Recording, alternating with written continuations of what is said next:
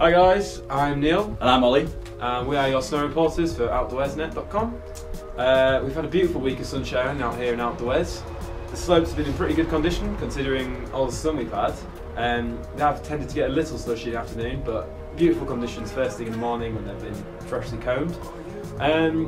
Yeah, still over 90% of the pistes are open. The snowpark's still in good condition, plenty of rails and jumps are available, as well as the snowcross, which is just next door. And I think there's 44 lifts that are still going as well. So that's pretty much all of it. Everywhere's open, all the surrounding villages, good skiing down to everywhere. The next week or so we've got a few things going on. We've got the Snowbox Festival coming.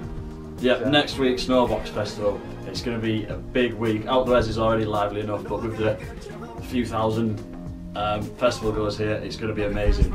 They've got après parties on all week, starting early afternoon and then finishing with their main stage, which is at the Table restaurant in the DMC area, and that goes on till 2 AM outdoor party.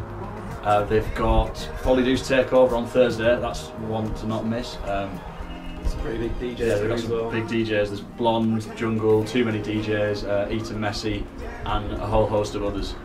It's going to be an incredible week, and you should get yourselves a ticket. There's still wristbands available on snowbox.com.